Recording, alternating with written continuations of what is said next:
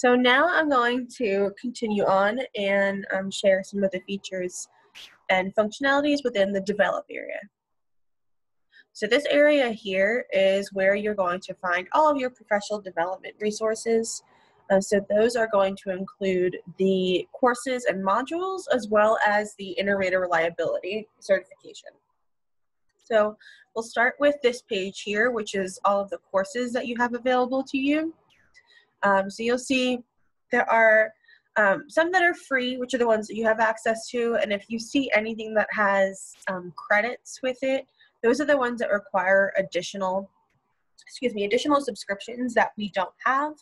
So you only have access to the free ones. However, the free ones are incredibly helpful.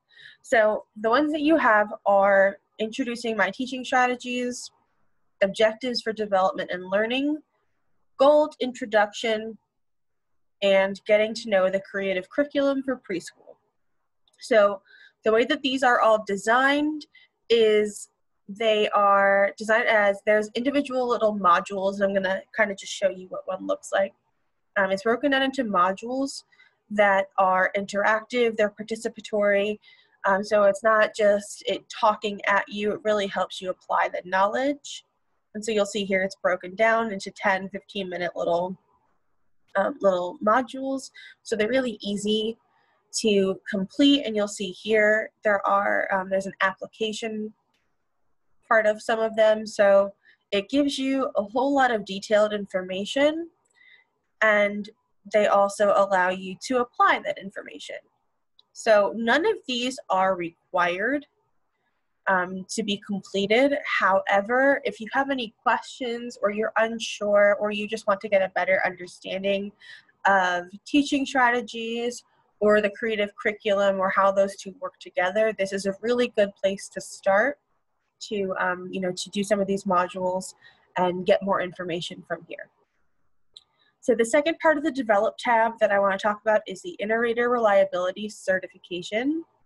So what this is it's a certification that all lead teachers are required to have, where you will be given 3 child profiles of fictitious children.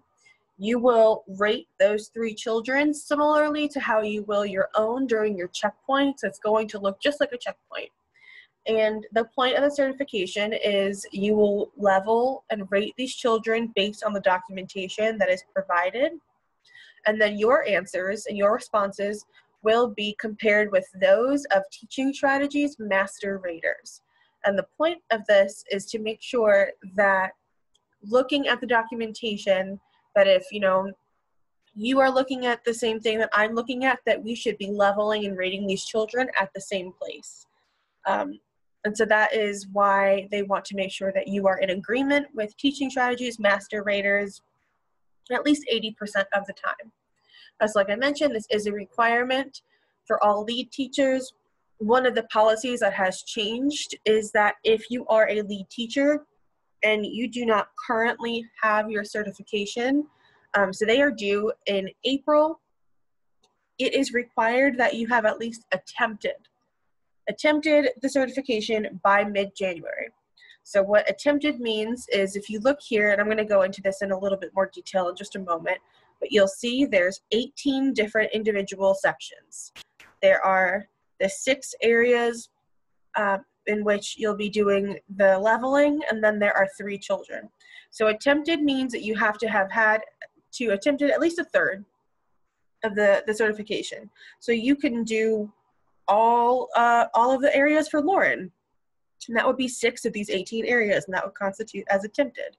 You could also do, let's say you want to do all 3 children, you can do all 3 children in social emotional and all 3 children in physical, and you have completed 6 of the 18 areas.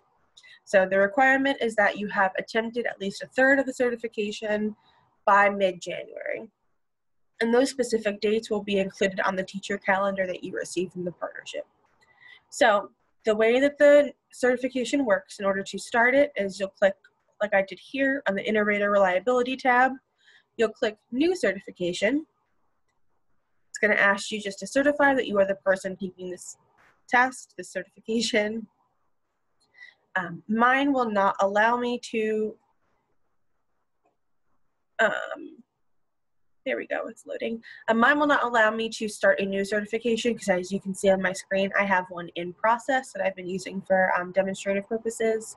So, but I do want to just show you. So you have all these different age group options. You will be selecting this, preschool/pre-K.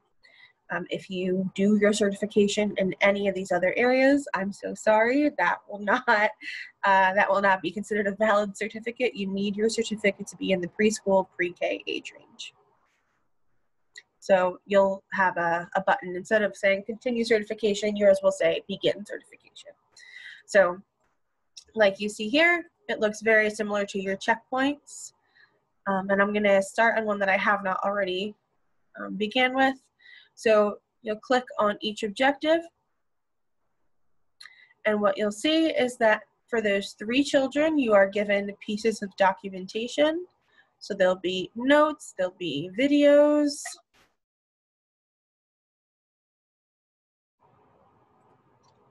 there'll be some photos, there'll be a bunch, see here, some photos. And so you'll see that there are the pieces of documentation for all 3 of these fictitious children, these fake child profiles. So there's Ethan, Lauren, and Melvin. So based on the documentation that you see, you will level and now look at the indicators for Ethan, and then do the same for Lauren, and the same for Melvin. And again, so you'll do this, you'll have to go through each area.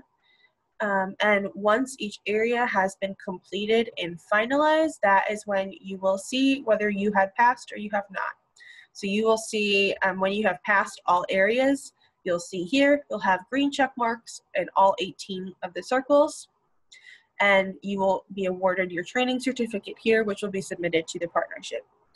I'm not going to get into the nitty-gritty of the logistics of completing it and the best practices, things like that.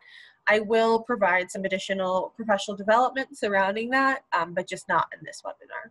So this was just a brief overview of how to complete the Inter-Rater Reliability Certification, and I'm just making sure that you understand that all lead teachers are required to have this. The certification is due in April, and you must have attempted at least 1/3 of it by mid-January.